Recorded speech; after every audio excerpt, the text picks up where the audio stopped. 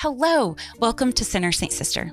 On Sinner Saint Sister, we might laugh or cry, we might get angry or motivated, we might grieve or celebrate, and sometimes all of those things can happen in the very same episode.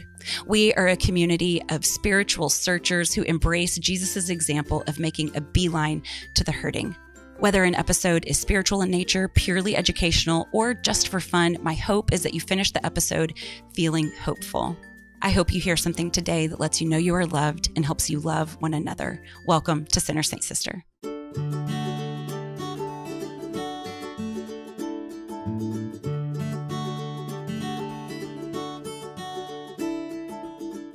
I was 6 years old when the Summer Olympics were in LA, and Mary Lou Retton had put on quite a show. She won a gold medal in the individual all-around competition, as well as 2 silver medals and 2 bronze medals. Her performance made her one of the most popular athletes in the United States and certainly in our home because I was obsessed. I spent the rest of the summer trying out our couch as my apparatus. The back of it made a great balance beam. The springs gave just enough bounce for a front flip, and I could catapult myself right over the arm of it like a vault. I soaked up every feature story there was about Mary Lou Retton.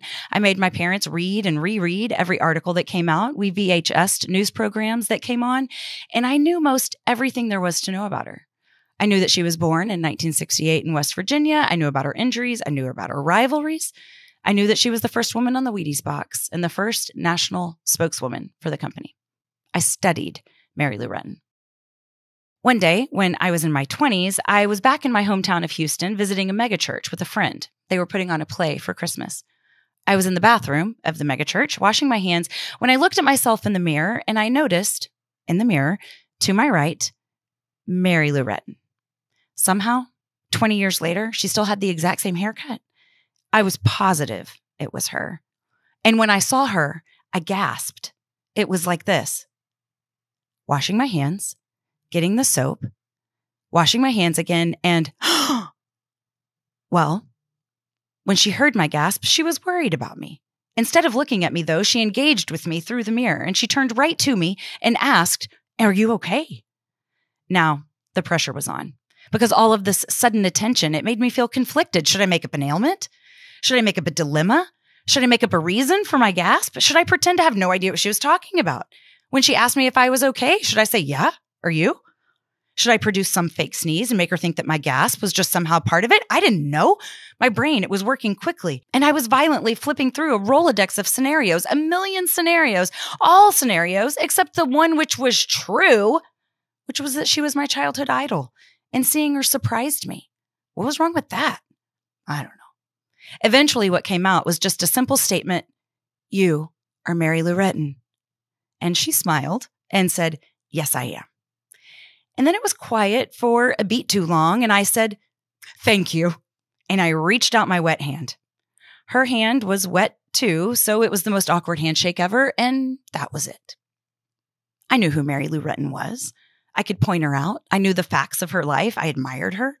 We had even had an encounter. But that evening in the bathroom, she had no idea who I was, and she had no reason to.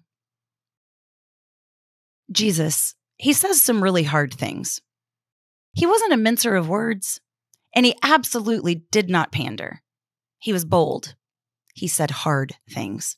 And I think that one of the hardest of them all was from the book of Luke. Jesus was traveling through the towns and villages, and he was teaching as he was making his way to Jerusalem. And he said these words. He said these words to the people following. He said, "Make every effort to enter through the narrow door, because many will stand outside knocking and pleading, 'Sir, open the door for us.' But he will answer, 'I never knew you, and I don't know where you come from.'" I never knew you. I never knew you? Ouch. I don't know about you, but I would so much rather be berated by Jesus. Hey, Allison, slow drivers in the fast lane? People who post vaguely on Facebook, Little League umpires. Yeah, you really made a mess of all of that. But I never knew you. I can't bear it. I think it's important to look at first who Jesus is talking to in this moment, because he was speaking to a crowd made up of mostly Jews, religious Jews. They believed in the one true God. He wasn't speaking to agnostics or polytheists. They were Hebrew reading, scripture knowing, law abiding Jews. who probably thought that because of all that, they had life figured out. So in these words, Jesus, he wasn't addressing some pagan audience. He was talking to the church crowd, most of whom assumed that they would go to heaven because they were good Jews. And he gives this church crowd this parable to urge them into something more than just recognition. And he makes it sound really important.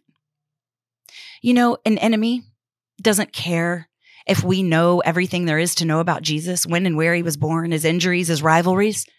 He knows all that too. A little fleeting interest, some memorized stats, a weird handshake once. Listen, that makes us fans, not disciples. And I'm afraid that it doesn't make Jesus any more of a savior than it would Mary Lou Retton. So what is discipleship? How do we avoid ever hearing the words, "I never knew you"? During motherhood, it's true that you spend a pretty significant chunk of a decade with kids glued to you. During one stretch of infancy, I remember referring to them as the cutest little barnacles that I ever did see. I'm only just on my way out of this phase, so I don't miss it yet. But for years, I bathed with farm animals and dinosaurs and limbless Barbies floating around me. Looked like something went horribly wrong. I once had a root canal, and I had this disturbing thought that it was kind of nice because it felt like some me time. The point is, as a mother, you spend a lot of time with your kids, so much so that they mimic everything you do. They stirred a pot the same way I did. They held a phone the same way I did. They talked like me. And sometimes that was awesome, like when they would comfort the baby who was sad using my exact words.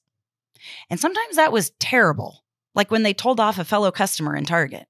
True story. A lady cut in front of us in line because she didn't see us. And my daughter, she was tiny. She put one hand on her hip, she threw the other one out in front of her, and she said in disbelief, "What the heck?" Except she did not say heck.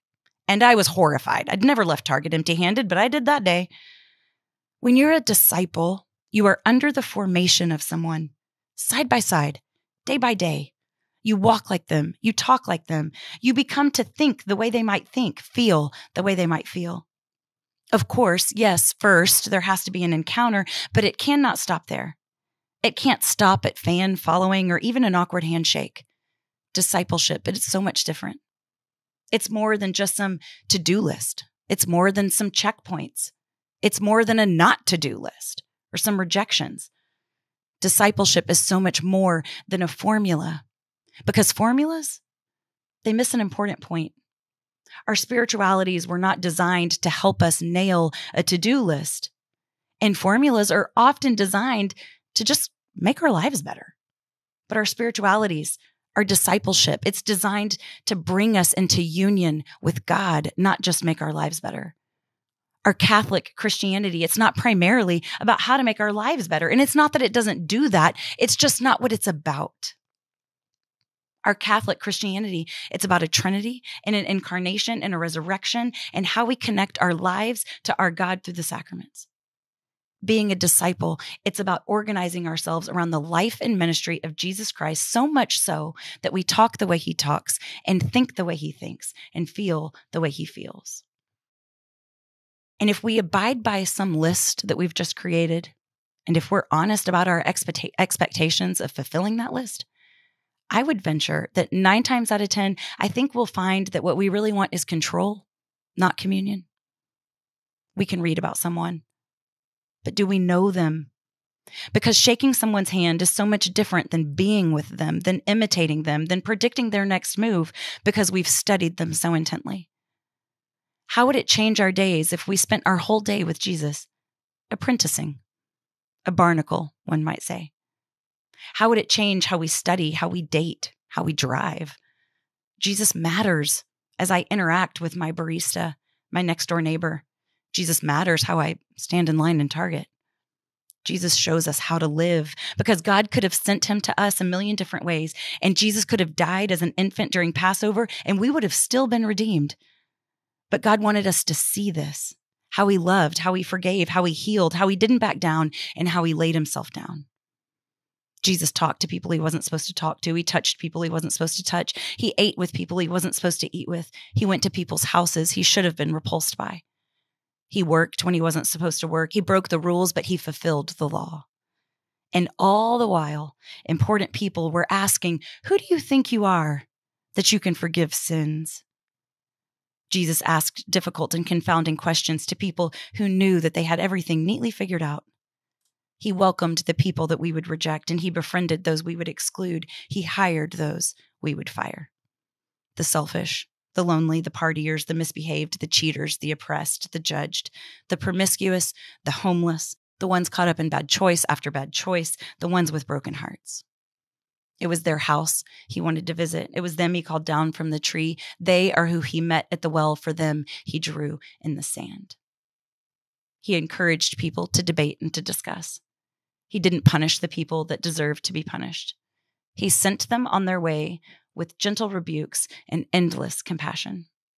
He picked a ragtag group of boys and men to be in his inner circle, and he infuriated the righteous. And if we are not studying the Gospels, there's no way to know who Jesus is. There's no way to know what he said or what made him really, really mad or what made him cry if we're not discipling. When Jesus gave us those warning words, I never knew you, he was talking to a group of people who were missing out on discipleship. He was talking to people who had it backwards. They were doing good things, thinking that those good things made them acceptable. And what Jesus was telling them is that I make you acceptable. Now, come follow me. Be my disciple. Watch what we can do together. In this episode, it features my new friend, Retha. She's a wife, a mom, a life coach, and a beautiful disciple. You're going to love this fun conversation.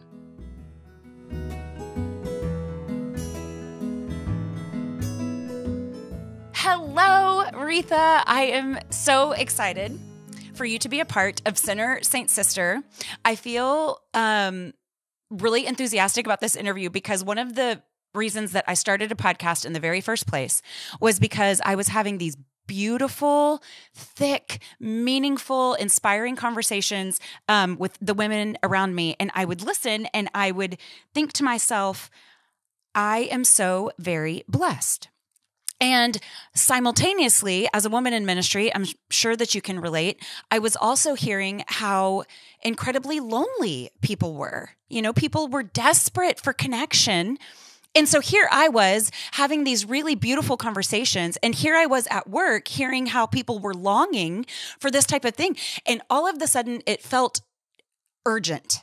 It felt urgent to share this thing that I was experiencing because I was realizing that I was in a place of privilege to have it. You know, there was something about the moment in my life and in my health and my everything that allowed me to have these conversations. And all of a sudden it felt like my civic duty to just share the goodness. And so, Retha, all that to say, I am so excited to share you. As I have been following along on your social media, you are so inspiring. You're so motivating. It is a huge pleasure of mine to have you here and introduce you to people. Welcome to Sinner Saint Sister. Thank you so much for being here. Listen, that was like such a great introduction because it wasn't about me, right? And so some people are going to go, huh? What does she mean? I think it's so good because it's truly about why you're doing this, why we're going to talk today. And what y'all need to know is behind the scenes is we have already had 2 or 3 of those deep conversations, yes, not even knowing each other at all. Like listen, you know, when you meet someone good and you're talking to them over text about this, like we met to be on this podcast. I asked her, could I be on her show? And then we go from sure to, I want to take a walk. Let's do, yes. Have you felt this? I mean, it's just, yes. It's amazing. So I think that was the best introduction because it makes it not about the person, but about the why we're here, and the connection. I mean, you and I formed a quick connection, and that's a beauty of age and maturity, I think, is that you can more quickly discern, you know, the things that you're looking for and the things that you enjoy. And so you and I developed a quick connection. And as I'm, you know, looking at the things that are important to you, I'm saying, hey, these things are important to me too. Right. And I know that this is going to be a place of quick connection for listeners as well. So that's what I mean. So enthusiastic.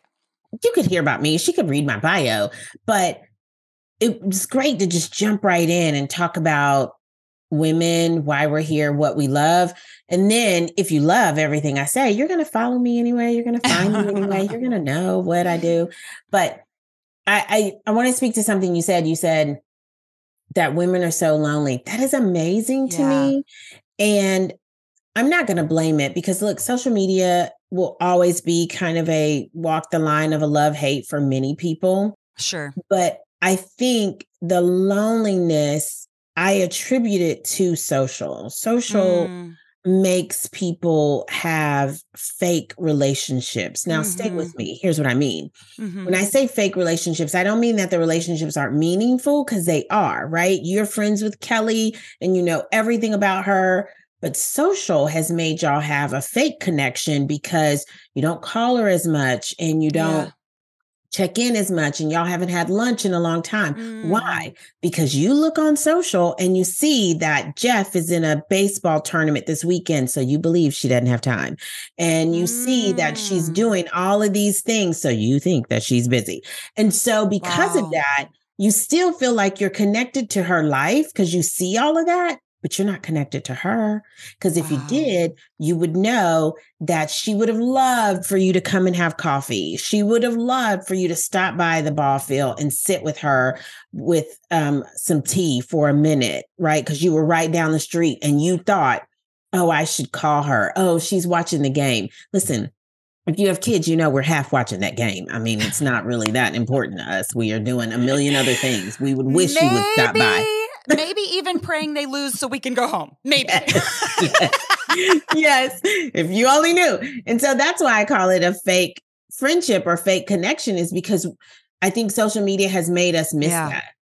We're not as busy as it looks. I know that this is true. I have people all of the time, if we do finally have that conversation that we're longing for, that has come up several times. Well, oh, you're so busy. You know, I wouldn't want to. And I'm like, I'm really not. I'm definitely not as busy as it seems. I think that is such an excellent point. By the way, I hadn't had a speaking engagement of this magnitude for a long time, like I did this last weekend.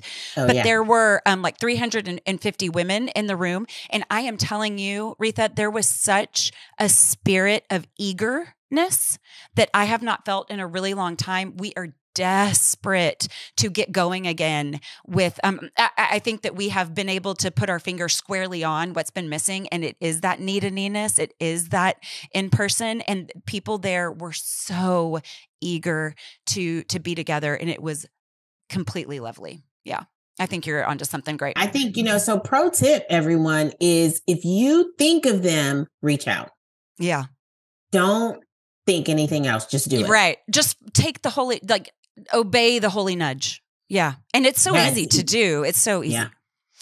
Okay. So before we get going, I have one thing that you and I kind of settled on to do. I feel like there was such a wide range of things that you and I have already discussed and could discuss that it was like, I kind of want to take time. And then you were open to it, which was great. I mean, we could have gone a million different directions. But it's just like introducing you well, and then maybe being able to cover a whole variety of topics like we had in our voice texts back and forth. So I wanted to ask you just several meaningful questions that allowed you to take them wherever you would like as a way of introducing yourself. But before we do that, can you catch us up with who Retha is? Your family, your stage of life, your work. What are you doing right now? Who and what do you love? If you could just introduce yourself for a moment, and then I will try to ask some revealing questions. Okay. So my name is Retha Nichole, and I am a mom of 3 boys. I always thought I would just be able to get a girl. It just did not happen. And so here I am with all these boys, and I love it, actually. Like, if you've ever thought God knows what you need, like if you're like me and you're crying in the ultrasound room, like, I wanted a girl. Yeah. Fast forward 19 years later, and you were right, God, which he's like, duh. So I am a mom of 3 boys. I am a wife to the Mr. is what I call him on the internet. And I'm a coach by day, every day. I have 2 other companies that I run, but every day I am a coach, a life coach and a business coach. And I am a life coach because I realized in helping so many people with their business that if something in their life is wrong, if their life is a mess, it affects their business. And Yeah. if something in their business is wrong, it can affect their life. And so I wanted to Sure. be able to help the whole person. Wow. And Yes. so that is what I do every day. My jam is women. Mm. I like women to help them because I think we carry so much Mhm. from being married to having kids, wanting kids, to doing all of that. There's some, and you still want to be a person, and you kind of lose so much of that. And it's like, how do I pick it up and carry it with me that I'm still a Mm. person Mhm. once you have so many kids? And so I want to help women as much as I can be able to balance that. And so that's what I try my best to do, and through all different facets. I really try to do that really well. And I learned that through my own trauma and my own tragedy. And I think we go through hard things to help others. I don't think it's Yeah. meant to be hidden. Like we don't want to talk about it. I think that talking about it helps you to see how you've grown and to see how the Lord showed up for you, which in turn can help someone else who may. I was pregnant, 5 months pregnant with my youngest. So my boys are 19, 16, and 10. So when you say Mhm. what season of life I'm in the teenage Uh-huh. season of life. They know so much. I don't know if you've ever met a teenager, but they are so smart. I mean, they just know so much. Yeah. And so I'm in the throes of that. Yeah. But I'm also seeing the fruit because listen, 10 years ago, because my youngest is 10 years ago, you couldn't have told me that I would be here Mm. now. My Mhm. husband in that season was 33. I was 36. He went into a coma. I was 5 months pregnant. He stayed in that state. I took care of him in that state for a year and 9 months in our Oh my. newly built home. And he passed after a year and 9 months of being in that way. And so when I look at my little guy, he's a mark for me. Like that was a mark in time. Yeah. And I am always grateful, always grateful. Wow. That is incredible. I didn't know that part of your story, Retha, and I am grateful that you have shared it with us. It feels really important to acknowledge, what you said about the many things that we balance, and so much of what we're balancing just in our roles is also incorporating grief. That we Yeah. are that we're not just one of the things that I wish that I could take kids aside and say is that your mom has her very own story, and then one of the things that I wish I could take kids aside or moms aside and say is that your child is desperate for your approval. And I feel like that if we could kind of teach each other these two things simultaneously, that all our kids really want is our presence and approval.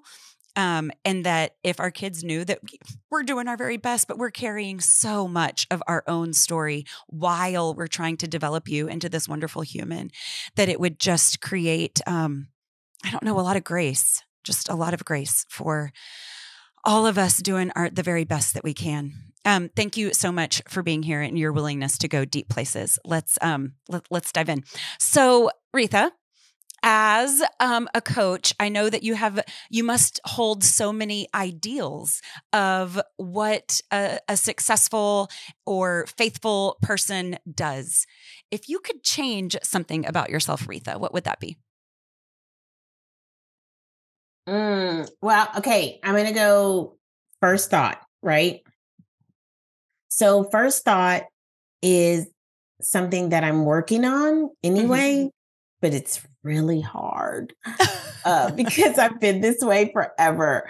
But if I could change one thing about myself, I would be not so reactive. I am Mm. very like, oh, that happened. Okay, here's what we do. Yeah. Right. I'm very much that. Mm-hmm. And as you'll learn listening to this podcast, and then if you just get to know me a little bit, I hear from God a lot, and he talks to me the way that I talk to you. So that's what I believe. And so right now, what he's saying is, okay, when you do that, that leaves no room for me. Right. Yes. So you've spent too much time doing that. So here's your warning, girl. Get it together. So I want to stop doing that. What are the tools to do that? Like, what are some practices, healthy practices? So pause is a big one. Yeah. Right? Pause is a big one. But the right words, they just come so quick. I know. I think I know what you should do. It's something to tell you. It does. It comes so quick. And so pausing is huge in when you are a reactive person.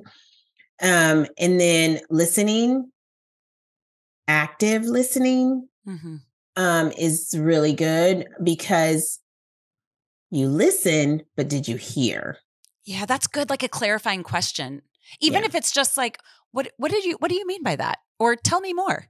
Like it allows more time besides just fight or flight. Like we have more options than just fight or flight. That's really good. Yeah. Yeah. Even just waiting and asking a question, that's really, really good. Okay. Yeah. I ask questions a lot. Listen, this is so interesting that I'm walking through this in my head, is that when God wants you to work on something, he begins to prep you way before you even know that he's going to want you to work on this thing. Yeah. So I love questions. I can come up with questions really good. And I always say in coaching and live teachings, if you ask better questions, you get better results for what you're truly looking for. And so asking questions really help you to pause. And being an active listener means that you will listen better because they're answering the question that you just asked. So slow down. Yeah. I love that. That's really good. So you're ambitious, like you have goals. And I know that you're efficient. You have a great personality that helps you just dive right in and ask for the things you want, create great relationships that help you achieve. And I'm just wondering, like, as you set goals for yourself or as you respond to these holy tugs to do what God is calling you to do, what are the things that keep you working hard? Like, what motivates you? You're such a motivator that I feel like whatever it is that motivates you is probably pretty tangible. Yeah. What motivates me is like my why, right? So my why is not my kids. I know people love to say that. Yeah. They are not my why. Yeah. I love them, but they're not my why. Yeah. My why is not my husband. I know people love to say that too. It's not true. I mean, not for me. And I teach people that it can't be your why. And the reason that can't be your why is because they're too close. You're going to help them anyway. I mean, you're going to help your kids anyway. Oh my gosh. Yes. You're going to do it anyway. So they can't be your why because there will be a time that you don't like them. You love them, but you don't like them. And you love them, but you don't want to get out of bed for them because, I mean, there's tomorrow and blah, blah, blah. So that's why they can't be your why. So my why is, and I don't want women to walk that hard road that I did. And so I want to help them cover as many holes as I can, teach them, show them how to grow. Yeah. And so that's my why. And so my motivation is, I haven't done that enough. I haven't done that enough. I just met you. So clearly I haven't done that enough. I don't know enough women. And I am also motivated because women are still lonely. Women are still going through hard things. Women still feel left out. Women still feel underserved. So that motivates me to continue to go because women aren't, and listen, I'm not putting it all on my back. There are women like you. There are so many women that are champions for other women. And I haven't met all the champions, just like I haven't met all the women to serve. Right. So there's still room to go out there, and God is still working in me, and he's not finished with me either. Right. Right. So all of that is my motivation, because there's still so much for me to learn. Like me saying to you, I need to be less reactive. Mm-hmm. That's a professional thing, not a personal thing, because I'm that's where I'm looking for that growth. Yeah. But there are personal things that I still need to grow in. And so that motivates me, because I'm not there either. Yeah.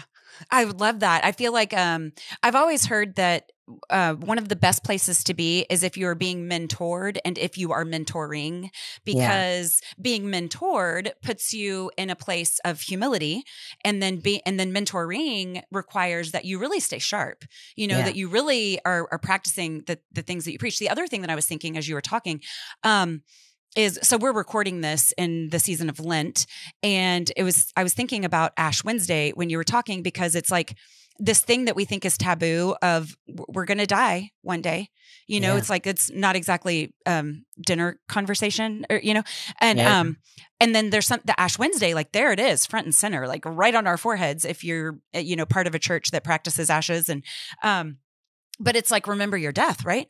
And so the last several years, what that has meant to me is not necessarily this morbid thing, but instead it's a call to be fully present, of asking the question, why do you have me here? Yeah. And I feel like your life, you and your mission, you have answered that question so clearly for yourself. Why am I here? And by the way, that doesn't mean that it can't shift and evolve or change or whatever, but like right now, you know why I am here. And then that's the motivation of, okay, so if this is why I'm here, these are the things that I need to do. Okay, well, if I'm not doing that, why? That's really, really great. Yeah, I say it's, planned for me. I'll say it now, but anytime I speak on a podcast or on a stage, I say this at the end. If you get nothing else from me, get this. This is the only life you get. You're not in a dress rehearsal for right. something else. Yes. And so many people will say, I've even taught a class called Discovering Your Why or Finding Your Passion and all of that. And those, now listen, they're not going to like that I say this. Y'all just bear with me. Listen, the reason that that's hard for you to do is because you're not channeling your life as a whole, like loving it to the fullest. A lot of people don't like their life. Yes, they're not excited about the life they're actually living. They're not fully present. Yes. No, they're not. And so while you are searching for your passion and want to find your why and believing that your why is them kids, that is the problem. Is because you in the mirror, stand in the mirror. I did this thing once. This is going to sound so bizarre, but it's really not. I did this thing once in my community where I said, okay, I want you to stand in the mirror completely naked for 90 seconds, like put a timer. That is you looking at yourself. Yeah. And being good to yourself. Yes. That's so hard for women to do because we go to our hair is this way, or we have this that here, or we have this and that there. But the goal of that is to get better with looking at you. Because if you don't like you, I can't like you. That's right. You don't even bring the fullness of to yourself to me to like you. You're wanting me to like the 20% that you like, but that may not appeal to me. What if I could like the 80% that you don't like? What if I like that? That may work for me. I love you so much. That is so good. And I love it that you took it to this physical space, because I feel like we have such complicated relationships with our own bodies and what we think they're supposed to look like. And that lack of embodiment is holding us back from this whole person sense of love. I'm so grateful that you said that. Yeah. Yeah. We would be much further along in our purpose or our why or loving our life if we loved ourselves first. Yeah. Even the actual body that we actually have. So grateful. Okay. Those were just two questions and they got real deep. Let's do an easy one really quick. How would your friends describe you, Retha? I think they would say that I'm a girlfriend's girl. Mm-hmm. But you probably would say that, like, Yes. just short time of knowing me. I love good conversation. I love, shopping. I love to talk to you about a fiction romance book that's so cheesy that I'm reading. I love a good rom-com. I don't know what is going on in Hollywood that they aren't making them anymore. They're so good. Okay. Mm. So yeah, I think they would say that I care about the things that matter, and I point them to the things that don't and be like, why are we talking about this? Like, stay in the daily bread. I think they would say I'm a daily bread. I say that a lot.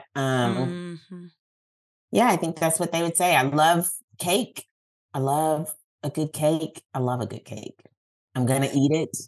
You not just like sniff it. I'm going to deprive myself of the cake. I'm going to eat the cake. Okay, I'm finding us a good cake when you come to Brian. That's happening. Yeah. That's on the agenda. I love cake. Okay, do you have a hero? Oh, my mom. How come? Yeah, my mom's my hero because, we'll just get deep again. My mom's my hero because I said this a minute ago. I'm 46, so I was born in 1976, and my mom was 16. So in 1976, that was unheard of. I mean, you couldn't do that. And she still was a valedictorian of her class. And she went on to college, and she was salutatorian of her college class. Stop it. She is the most amazing person ever. My mom taught me perseverance, and I think that is something that all people need to know because life is going to happen. Right. And so how you persevere matters. Yeah. And so for that, she's my hero because I learned that later. My parents and my grandparents did a good job of me not knowing and understanding how detrimental a teen pregnancy could be. I didn't know that. My mom still went to college, and this is, how they lived, just an example. So my mother she always wanted to be a teacher. And then she got pregnant at 16, and she was a senior in high school. And my grandmother said, listen, you've already been accepted to college, but you cannot be a teacher because now you're a party of two. So you have to do something that makes above average money because teachers don't make enough for a party of two out the gate. And so that's how my family, that's what they believe, is that we're not going to blame you, but now you got to do what it takes to be different. You got to do what it takes to be better than what you believe because you have a situation. Yeah. Wow. So it doesn't make it bad, doesn't make it good. We just got to keep going. And so she did that, and she made no excuses. And because of that, she did not allow me to make any excuses. So when people look at me and they say, okay, so your husband went into a coma, you were 5 months pregnant, and you took care of him at home in that state, and you opened a bakery in the middle of that. Like, because that's the situation. So we could lay down, but eventually we got to get up. So let's just not even lay down. Right. Like, that's how I operate, is like, laying down looks so good. Listen, that would be so fun. However, it's not going to help, and we're going to have to get up. So I'm already up. Right. So like, if you're listening to this and you're in a hard season and you want to crawl under a rock, or you are just like wanting to hide, you're already up. So just walk slow. Crawl if you have to, but don't lay down. Oh, I love that. It's much harder to get up when you're laying down. And take your time if you need to, but crawl. Oh gosh, that's beautiful. Thank you. Yeah. It's so really my mother, that's why my mother is. Yeah. If you could, given all of your, preferences, quirks, maybe even, if you could design the perfect day, what would your perfect day include? Well, Okay, so I'm a mom of 3. It would not include these children. I'm just gonna be real with y'all. I'm in the throes of teenage world. Yeah. It just wouldn't involve them. Mine would have a hotel for sure. A big white bed, like by myself. Yeah. Okay, go ahead. Sorry. So I want to, my body is naturally up. So I just want it to naturally wake up. Like I don't want an alarm to go off at 5. No, the birds or something. Yes. God can do it. Yeah. So I'd like to naturally wake up. I love a good breakfast. So I love breakfast. So I would love a good breakfast. And then a massage, a nice pedicure. And then I'd probably like to work for just 2 hours. So maybe see 2 people. Yeah. And then go and meet a girlfriend for lunch. And like, let's walk around. There's not many. I don't like a big mall, but like an outdoor mall. Do some of that. I think. What stores? What stores are in your outdoor mall? So I think great conversation happens like as you're going in MAC, and I love a good lipstick. If you know anything about me, I was going to suggest a Sephora. Maybe we could. Oh, sorry, I just made myself your lunch date. No, but I think maybe that's great. Can we go into a Sephora? Yeah, I think we could go into a Sephora, and then let's just here where I live. There's a Trader Joe's right next to Sephora. So then let's just go there and think of some new stuff that we could try. Yeah, some cheeses. Just like we just did in Sephora. Like, oh, this is probably a good eye thing to try, something like that. Or let's just try something new over there. And then I do like the mister. So then I could go to dinner with him and then go to bed. I feel like you should maybe work in a romantic comedy with your mister. Yeah. Okay. Perfect. That's great. I love that day. That's great. I really love that you incorporated your work. I feel like that's such a lovely sign of doing what you love and loving what you do. How wonderful. I do. I love what I do. Yeah.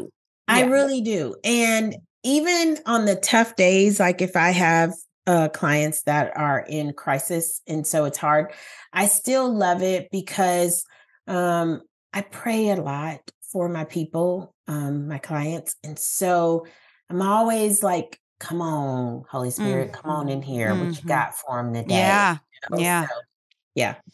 Okay. What makes you angry, Retha? Okay. First response. Yes.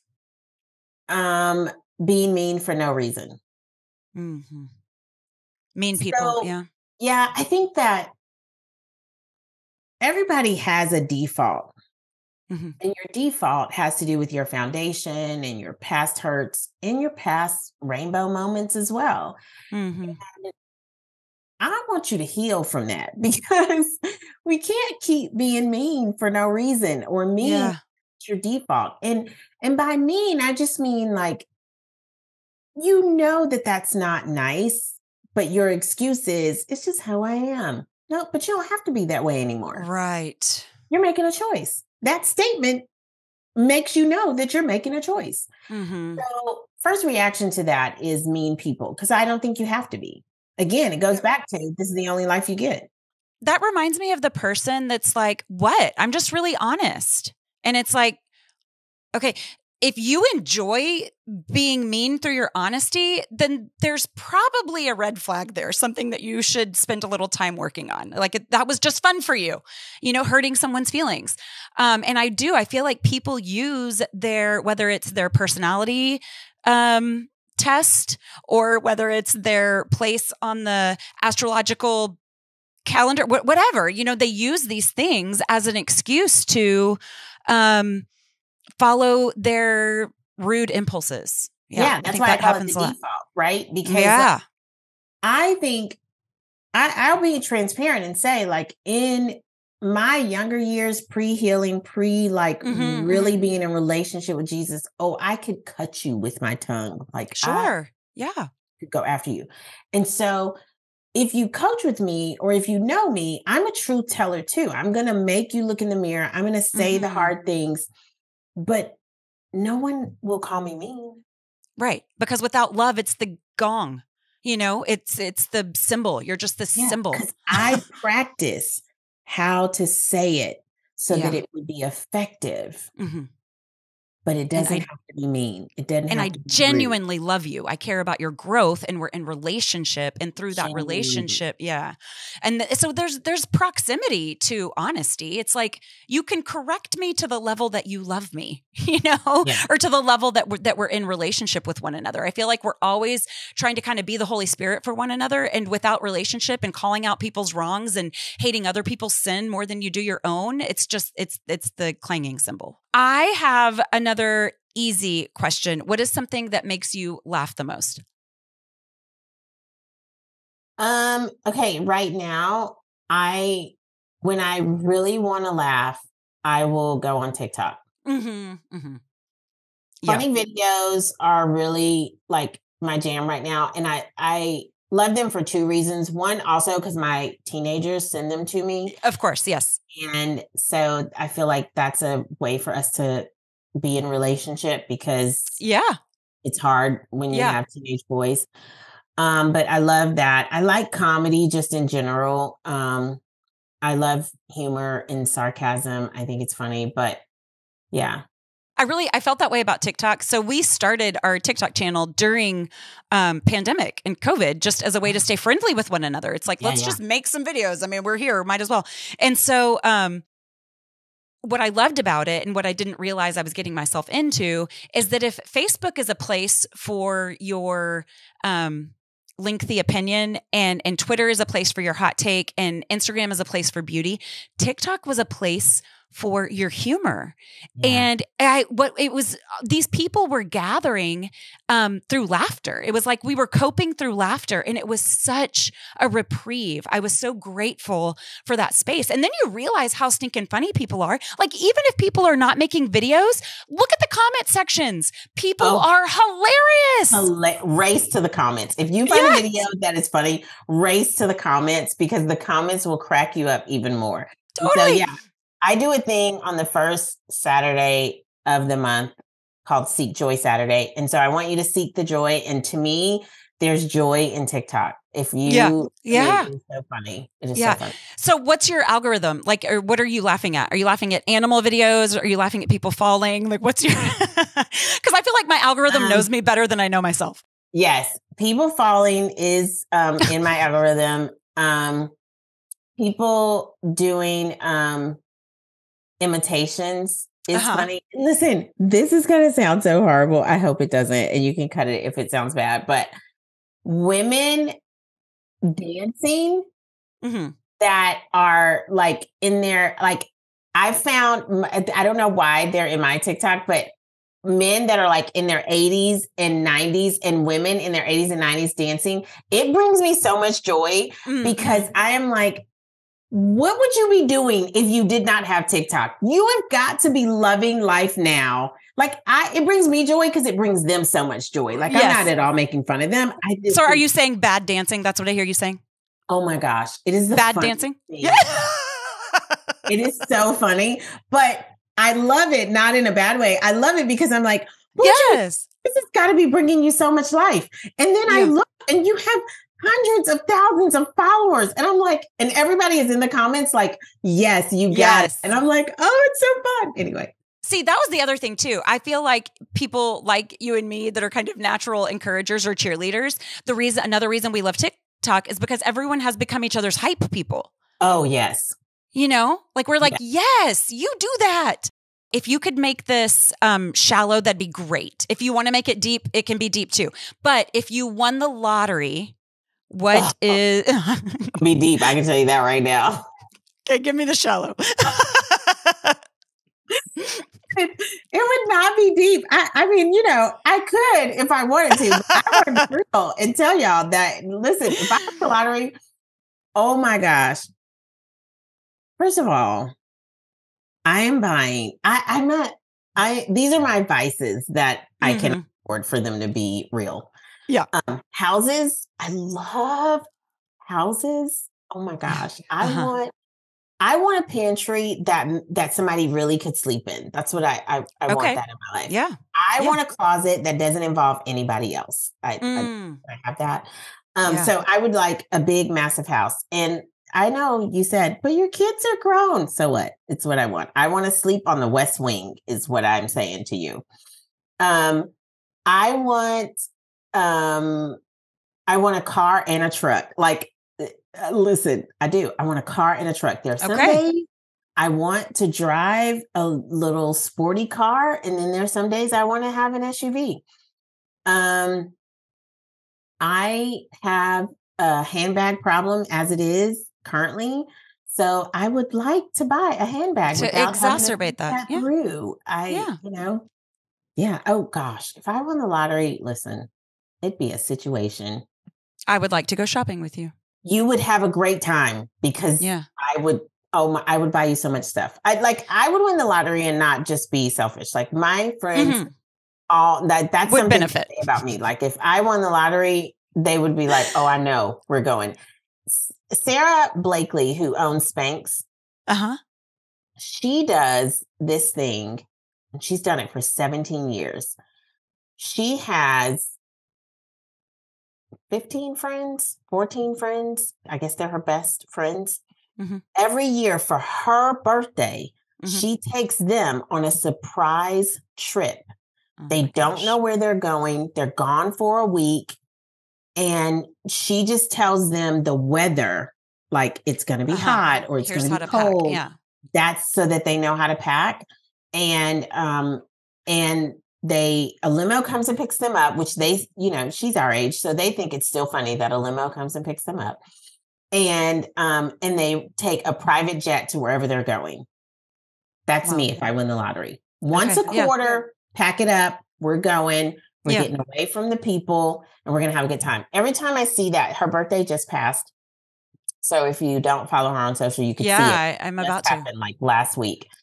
We might weasel our way into her inner circle. Who knows? What are we doing with our life that we're not doing that? What are we doing?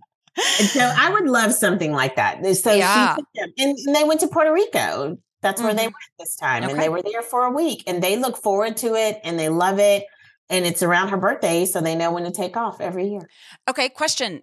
Do you like surprises? Because that would be a surprise. I don't know. I'd kind of like to know a little where we're going, Retha. I mean, if the Lord's going to make us rich and if we're going to give it away, I don't know why the Lord isn't making me rich if I would give it away. Okay, but if we're going to give it away like that, I would like to know a destination. I would be like, Mrs. Spanx, listen, just a vicinity. If you could just give me a vicinity. Do you like surprises? I do like a surprise. You do? Okay. Yeah. I like a surprise. Like my husband will never hear this, but even if he does, I mean, we've already joked about it in the house. I like surprises and my husband loves giving surprises, but they don't always match up. Like this Christmas, he gave me a shirt. I'm going to send you a picture of it. Please. So you can put it in your show notes when we get off. It has a cat. Perfect. A cat? And it says something about like patience. And he gave me that for Christmas. And I just was like, you know me, like, what am I doing? What am I saying to him? I have miscommunicated. That this was a good surprise. Like, bless his heart. Yeah. So I do. I like surprises. I think Puerto Rico's way better, mister. Wake him up, please. Somebody help him. Okay. Listen, let's do, so let's talk about your song on karaoke night. And then I want to hear where you would see yourself in 5 years. And then we'll kind of start to wrap things up and tell people where they can follow and how to support you and all of these things. But your song at karaoke night, what are we belting? I think this is so crazy. So I think my song at karaoke night would be one of two things. I would either do Salt and Pepper's Push It. Nice choice. Yeah, I mean, I think you got to dance. I mean, what is it without some dance movements there? And that keeps you pretty active. So I would either do that or I have a friend, Melissa, who will probably listen to this. And we will do any SWV song, like anyone. We do that. So I would probably do that. I'd probably do one of those every time. So my best friend and I, she's on every episode. My best friend and I, we were best friends in the 3rd grade. It was right when Salt and Pepper were you and I are the same age almost. And Salt and Pepper was really coming in strong, at least in our sphere. Yeah. And we hold ourselves up in her room and we learned every single word to push it. And there were dance moves involved. We put on a little concert for our parents and they were, of course, horrified. Very offended. I mean, the lyrics were something else. We were so proud of ourselves. And so we would, anyways, Salt and Peppa for sure. Know every single word. Great stuff. Great choice. Yeah. Yeah. Okay. So where do you see yourself in 5 years? Maybe this is a more specific way of saying, what are you hopeful for? What are you hoping for? 5 years. I always have a hard time with these questions. Because there's a part of me that's like, I'm open. Yeah. I'm open to whatever you got. God, bring it. I love that. Yeah. But then there's a part of me that I think, or I know that he's like, yeah, but what do you desire? Like, tell me about you, right? That's the intimacy that I think he wants with us. And so I love that answer. I love the tension in that. Yeah. Yeah. Beautiful. So I have that going on. So I think I'm open, right? But then as well, I would, I probably, gosh, I'm so lame. I'd still love to be coaching. Maybe I have more products, like workbooks and devotionals that can really help people more. But yeah, I'd still probably want to be doing what I'm doing. Yeah. I think it's effective, right? So that's really truthfully wise because I think it's effective. And I don't say that without context. That's hard to hear. It sounds really arrogant, but the context that I'll give you for that is it's not me. I mean, God shows up in my business every day. Amen. And I'm honored that he allows me to walk that journey with people. And so I give it all to him.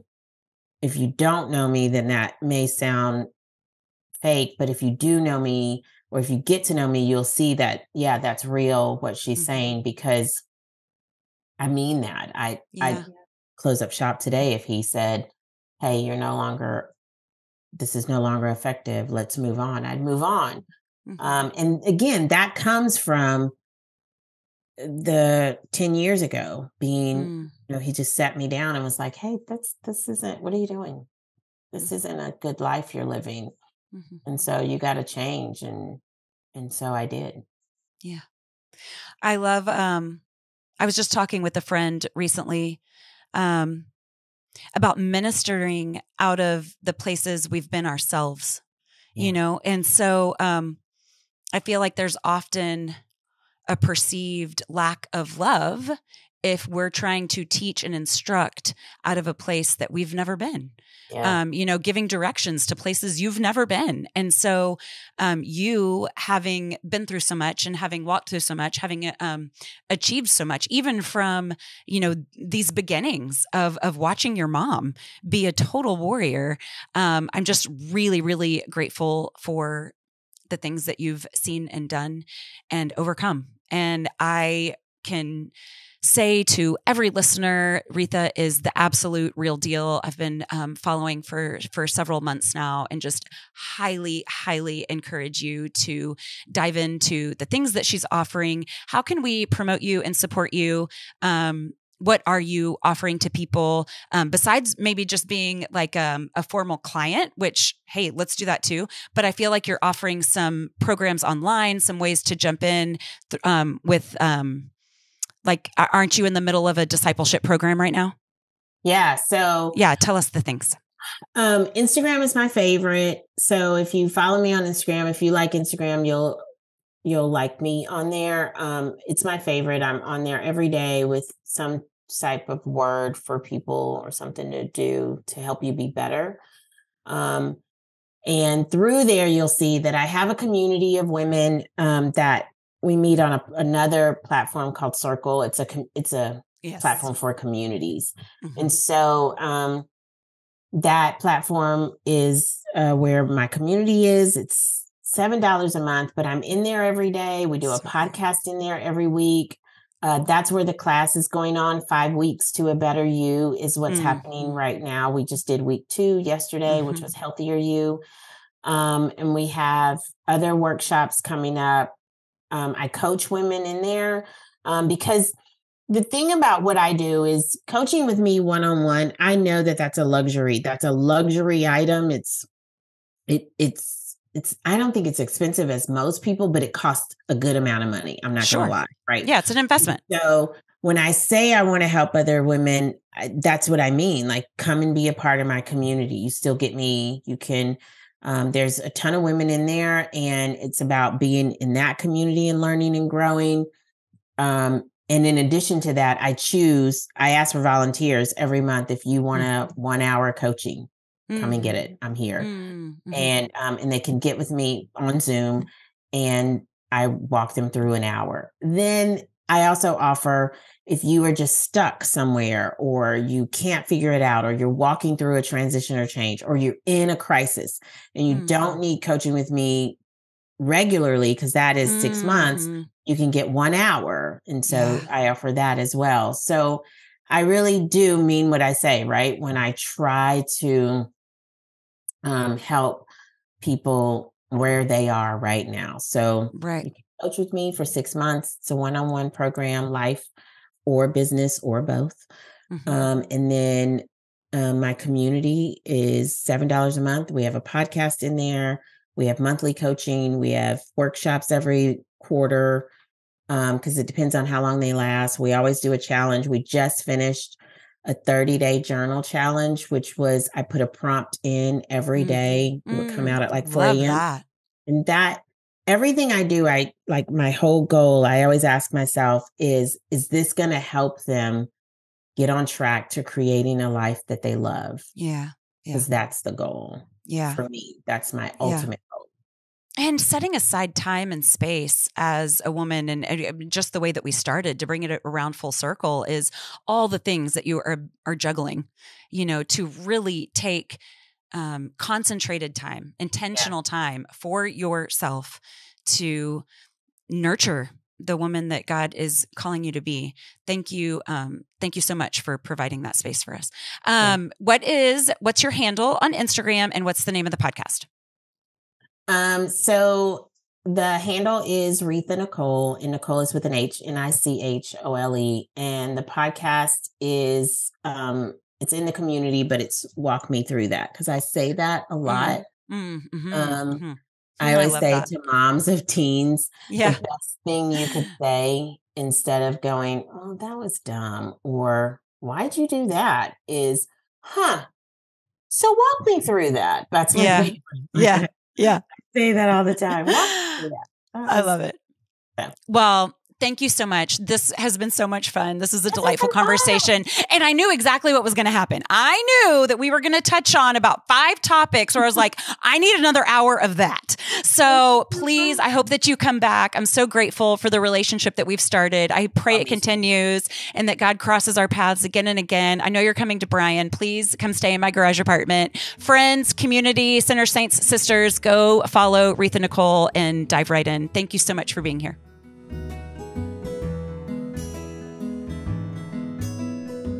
Hello, Beefinator. Hey. How are you today? How delightful was Retha?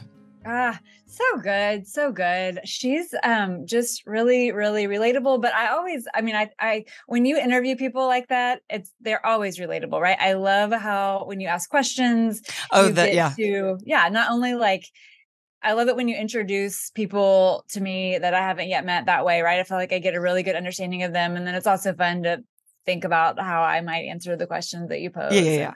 It was a great interview. I love it too, because I can know someone and still learn something different about, this friend, this new friend, this old friend, whatever. I mean, I could do 20 questions with you and still be surprised by something, For sure. So now that we're in summertime, just speaking of, we're like, it's summer. It is like, we are full-fledged summer. It's here. So I was curious, Beef, what are 2 things that you love about summer and 2 things that you do not love about summer? Okay. Are you going to answer them too? Yeah. Do you need me to go first? Do you have a minute to think? Sure. Okay. Well, I haven't thought about it either, but I think I only have one of each. Anyway, I can tell you, no, I have two hates. Okay. I'm going to start with my hates. So one of them is that we live on the surface of the sun. It's just hot. It's so hot. Why? Why is it so hot? It doesn't have to be this way. Why do we live here, Beef? It is so hot. Okay. And so go ahead. Well, I'm about to be crass. So if you're like listening with your toddler, like turn it down. Okay. So there's this meme that went around a couple of years ago and I can't step outside without thinking of it. And the meme is, it's a lady and she's sitting there and she's sweating. She's got her hands in her head. She's like, so hot out here. I'm about to put these titties in a ponytail. Wow. Wow. I can't step outside without thinking. Well, okay. I'm sorry. I'm sorry for all of Don't be sorry. my really proper listeners. I have some proper listeners and I'm really sorry, but now you're going to think of it too. You just gave us all words that we needed. Yeah. Okay. I can tell you my hates because it's obviously that has to be mine too. Not only is it hot, but we are under a quote excessive heat advisory, which we haven't been under since 2016. So it's like, well, thank you for that information. We're always so hot, but this is like next level crazy town hot. Okay. Where like Mike and I are like reviewing like how to be responsible citizens in this level of heat, right? And we're supposed to like do certain things with our air conditioner. We're not supposed to like do the dishes or wash clothes at certain times of the day. We're supposed to be rotating our fans counterclockwise instead of clockwise. Did you know? Oh, wow. This is like another episode, but I also can't tell when I look at a fan which way it's rotating. It's an optical illusion thing for me. Just look and see if you can know. I'm looking at one right now and I just got confused. No, I got it. It is literally like, once you see it, you can't unsee it. It's a whole thing. Okay. Just, please try it. Okay. And so it's too hot to do anything. It's too hot to breathe. Like I ran into somebody this morning when I was taking our daughter to a camp and she was like sweating, like, cause she had like exercised. And I was like, what have you've already done that? Cause it was early. And she's like, well, yeah, I have to do it before it gets hot. And I'm like, no, you can't, you have to do it in May if you're going to do it before it's hot. Okay. So I thought you were going to say, so she was sweating. And so I was like, oh, you've already worked out. And she's like, no, I walked to the car. I truthfully like started thinking whether I should be eating my words as they were coming out for that period. Okay. And so then the excessive heat gives number 2 to me, which is my unfortunate appearance in the summer because, like yesterday, Hope said to me, my 10-year-old daughter, late in the day, what's wrong with your makeup? And I had like some sort of like gloppage of like the sweat and the foundation. Yeah. Done something inappropriate in the middle of my head. I think maybe sunglasses that no one had told me about the whole day. So like things just don't stay where they're supposed to. Things are dripping in all parts of the body. So we have to dress for this nonsense, right? Mm-hmm. Well, listen, y'all don't need to be like too nice to me or anything. It's fine. Like I like my body. I have a healthy body. It's fine. Okay. It's fine. But I just don't love my thighs. I just don't. Okay. So I'm not a big shorts wearer. I don't like shorts. I don't feel like I look cute in shorts. Do you want to know how difficult it is to survive on the surface of the sun without a pair of shorts? Okay. So like I'm having to just dress really creatively. I brought up the idea that if I could get over like that my strengths lie elsewhere and I don't like my thighs, like big deal. Who cares? I thought that if we could I talked with Taylor about this and he was appalled, but if we could just go to nude beaches, like on the regular.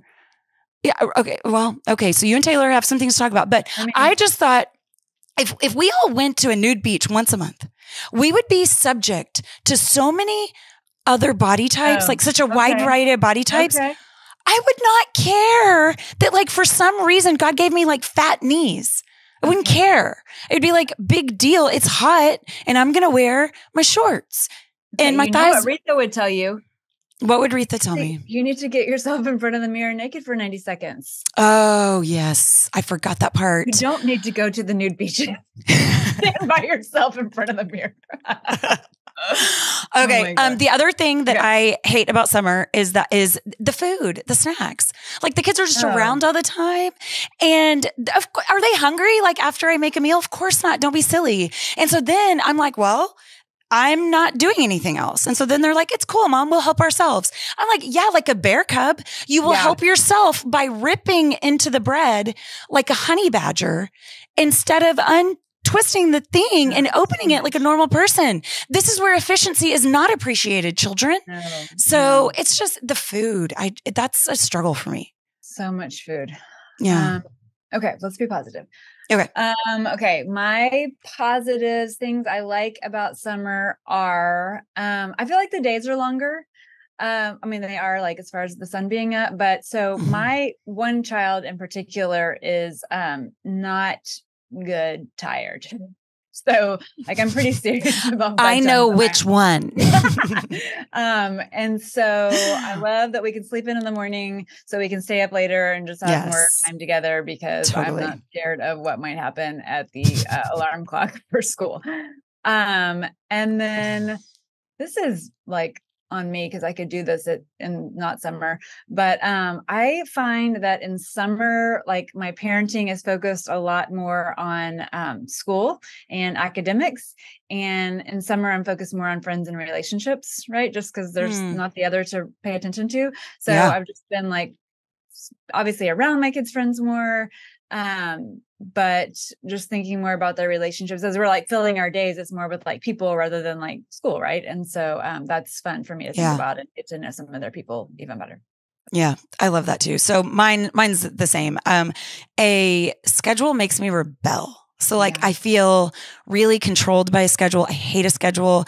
And a lot of it is like dysfunctional, like I've joked about this before. I mean, I'm kind of joking, but not really, where someone's like, hey, do you want to have a phone date? And I'm like, yes, I do. And they're like, what day's good? And I'm like, Thursday looks pretty great. And they're like, okay, what time? And I'm like, never mind. Like, so the schedule, like the hectic pace of school is like a violation to my system. Right. And so I really appreciate how summer is so fluid. Like, hey, do y'all want to do this? And the ones that do, let's get in the car, or, hey, I'm in your neck of the woods. Could you grab a salad or a drink? Yeah. So I thrive on spontaneity, which is interesting because not surprise. I like spontaneity, but not surprise. Interesting. So, I really like that. And I just feel like things are my kids are more relaxed. And so they're more pleasant. Like they don't feel the pressures of everything that they're up against, whether it's their sports schedules and their tests and, all the things that they carry too. It's such a great time. I wish it were longer. It goes so fast now that we're old. So fast. Yeah. All right. Well, we need some beefy summer dates. I hope to see you soon. I'm envisioning a lake. I feel like we need to be on a boat. And I'd also like you to be wearing shorts. That's rude. All right. I will tell you when your makeup's in a glop. Okay. Thank you. That's what beefies do. All right. Love you. Love you. Bye. I am so, so grateful for you, listener. If you liked this episode, could you please do me a favor and hit subscribe and leave a review? It really helps the show grow, and I would be so appreciative. Thank you so much to our guests who share their gifts so generously with us, and a special thank you to Taylor Schroll, who does so much behind the scenes to make the show great. If it weren't for him, I would still be in my closet with my iPhone. You can follow along at Forte Catholic as well. That's Taylor's show where I show up now and again. And to keep up more regularly, please follow along on Instagram at Allison M. Sully or TikTok at Sullivan Family TikTok. See you next week. Today's show was a production of Allison Sullivan in conjunction with the Forte Catholic Podcast Network. For more great Catholic podcasts, head on over to fortecatholic.com/podcasts or wherever you listen to podcasts.